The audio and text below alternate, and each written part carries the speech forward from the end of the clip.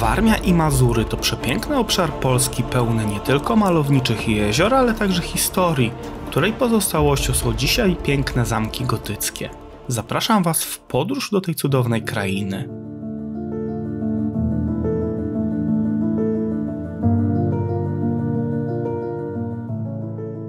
Lidzbark Warmiński jest przepięknym miastem, w którym mieści się prawdziwa perła zamków gotyckich, a samo miasto jest częścią szlaku kopernikowskiego.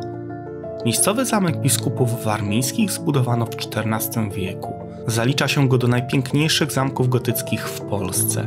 Wchodząc do środka, przez główną bramę wejdziemy na dziedziniec z krużgankami, które wyglądem przypominają te w Krakowie. Dlatego też zamek w Lidzbarku Warmińskim nazywany jest często Wawelem Północy. Zamkowe piwnice w przeszłości służyły jako przechowalnia żywności oraz więzienie, a obecnie można tam zobaczyć różne artefakty, z których najcenniejsza jest bulla papieża Marcina V.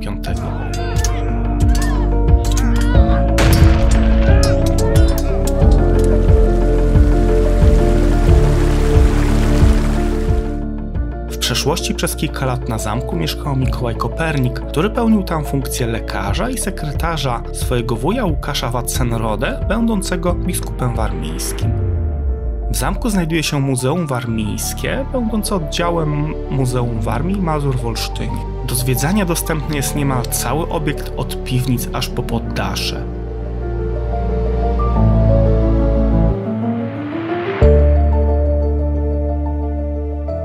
Spacerując zamkowymi wnętrzami dotrzemy do przepięknej, bogato zdobionej kaplicy z elementami gotyckimi i barokowymi, poświęconej świętej Katarzynie Aleksandryjskiej, będącej jednocześnie patronką zamku. Ogromne wrażenie robi wielki refektarz ze sklepieniem gwiaździstym. Zobaczycie w nim najstarsze zachowane malowidła, które pochodzą z XIV wieku. Obok zamku znajduje się jego przedzamcze, którego budowę rozpoczęto w tym samym okresie co główną warownię. W jego wnętrzach działa hotel Krasicki, którego pokoje nawiązują w historię do charakteru obiektu. Spacerując hotelowymi korytarzami można poczuć średniowieczny klimat, szczególnie w dolnej części przedzamcza, gdzie odsłonięte są dawne ściany. Położenie w widłach rzeki Symsarny oraz Rynie nadaje mu dodatkowego uroku, a widok na warownię z poziomu kajaka płynącego Łyną należy do najpiękniejszych.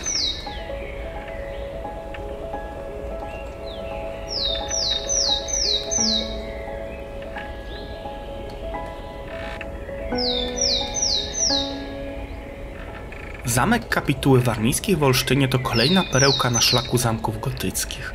Zbudowano go w połowie XIV wieku, a kapituła warmińska urzędowała na nim aż do drugiej połowy XVIII wieku. We wnętrzach zamku znajduje się Muzeum Warmii i Mazur. W sezonie letnim istnieje także możliwość wejścia na zamkową wieżę. Najbardziej znanym mieszkańcem był Mikołaj Kopernik, który prowadził tam swoje obserwacje. Na zamkowej ścianie zachowała się tablica astronomiczna, gdzie Kopernik zaznaczał pozycję Słońca. Tablica do wyznaczania równonocy wiosennej jest jedynym zachowanym instrumentem astronomicznym Kopernika na świecie. Przed zamkiem znajduje się pomnik przedstawiający słynnego astronoma, który wsławił się także obroną zamku w trakcie ataku zakonu krzyżackiego w 1521 roku. Unikatem są datowane na 1520 rok sklepienia kryształowe, które można zobaczyć w refektarzu oraz jednej z komnat. Zamek Kapituły Warmińskie miał wiele szczęścia, ponieważ nie uległ zniszczeniu w trakcie II wojny światowej, dzięki czemu możemy podziwiać go w pełnej okazałości.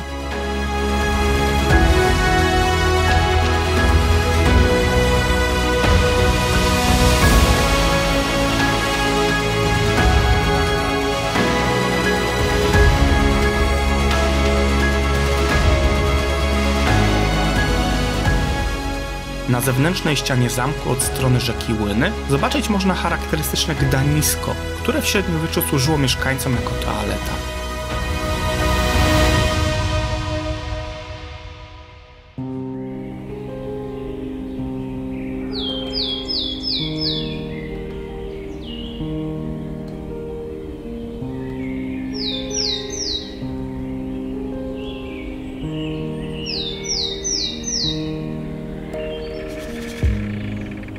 Reszel jest niesamowitą perłą położoną na Warmii nad rzeką Sajną.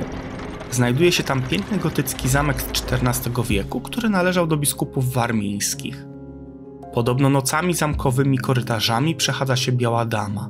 Natomiast dawne warmińskie przysłowie mówi: nie odkrył zamku w Reszlu ten, kto nie spędził nocy w jednej z jego komnat. W XIX wieku w okresie zaborów w zamku działało więzienie, a po II wojnie światowej obiekt został odrestaurowany.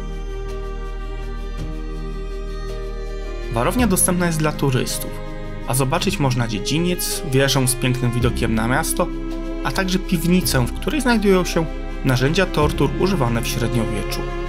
W zamku działa również hotel. Obok zamku zachowała się ceglana przewieżka, która prowadziła do Gdaniska. Na tyłach warowni znajduje się baszta nosząca imię Wincentego Pola, który jednak z zamkiem niewiele miał wspólnego. Natomiast jako ciekawostkę dodam, że na wmurowanej w ścianie tablicy podano błędną datę śmierci poety.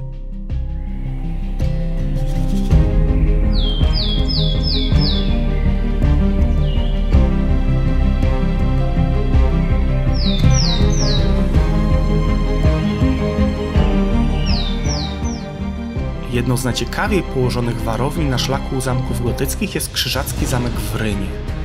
Zbudowano go na niewielkim wzgórzu pomiędzy jeziorami Ołów oraz Ryńskim. Pod koniec XIII wieku krzyżacy zbudowali w tym miejscu niewielką strażnicę, a w 1376 roku rozpoczęto budowanie istniejącego dziś zamku, który w późniejszym czasie był rozbudowywany. Ryński zamek od 1393 roku pełnił funkcję komtuli krzyżackiej aż do czasu likwidacji zakonu. Po 1525 roku stał się siedzibą starosty w księstwie pruskim, a w czasie szwedzkiego potopu został zniszczony przez Tatarów w wyniku pożaru. W XIX wieku funkcjonowało w nim więzienie, a po II wojnie światowej działał tam dom kultury, muzeum, a nawet urząd miasta. Aktualnie w zamku mieści się hotel Zamek Ryn, a warownię można zwiedzać z przewodnikiem.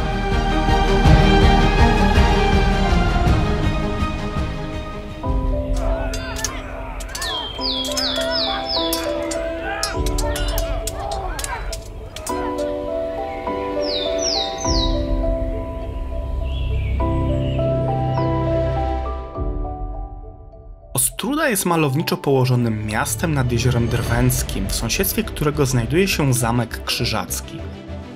Zbudowano go w XIV wieku w stylu gotyckim, a obiekt pełnił funkcję warowni prokuratorskiej. W trakcie II wojny światowej zamek został spalony przez wojska radzieckie, a w latach 70. go odbudowano.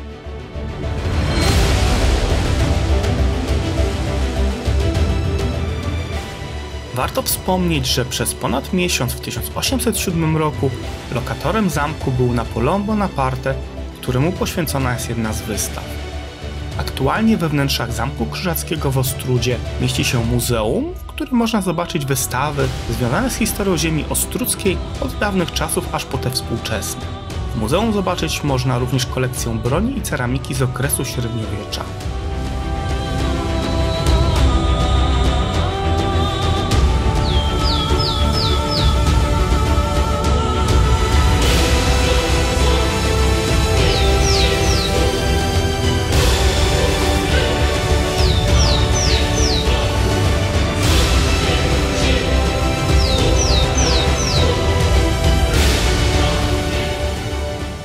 W Działdowie mieści się bardzo ciekawy zamek krzyżacki. Powstał on w XIV wieku, a jego budowa trwała około 50 lat. Aktualnie w jego wnętrzach znajduje się Urząd Miasta oraz Muzeum Pogranicza. Można w nim zobaczyć wystawę związaną z historią Działdowa jako miasta położonego na pograniczu Prus i Mazowsza. Do dzisiaj zachowało się południowo-zachodnie skrzydło zwane Domem Dużym.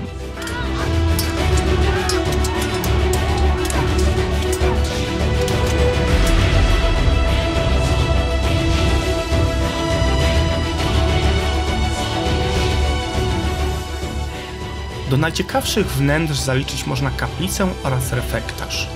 Zamek powstał na planie kwadratu o boku długości 46 metrów.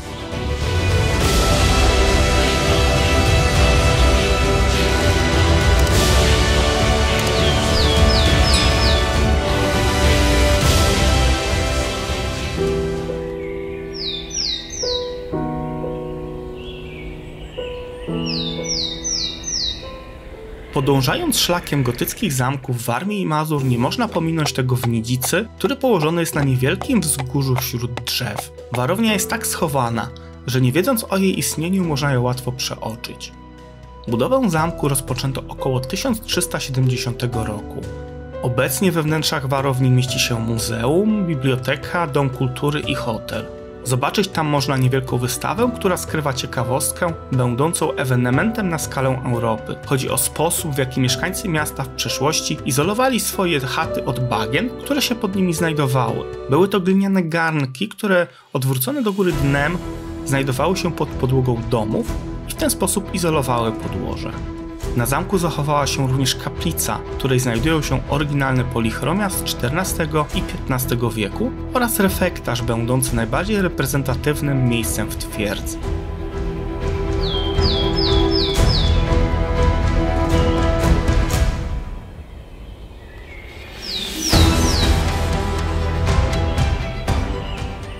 Giżycko jest ciekawym miastem położonym nad jeziorem Niegodzin.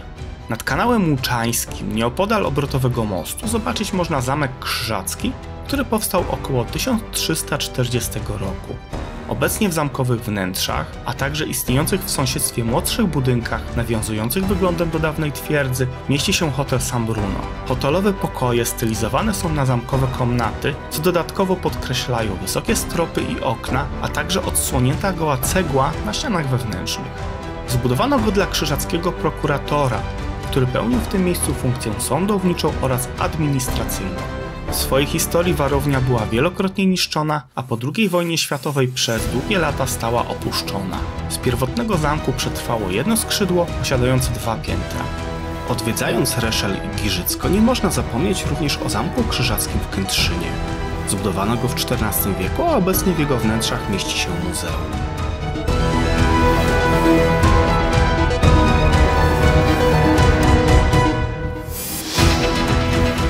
Warmia i Mazury są miejscem atrakcyjnym pod każdym względem.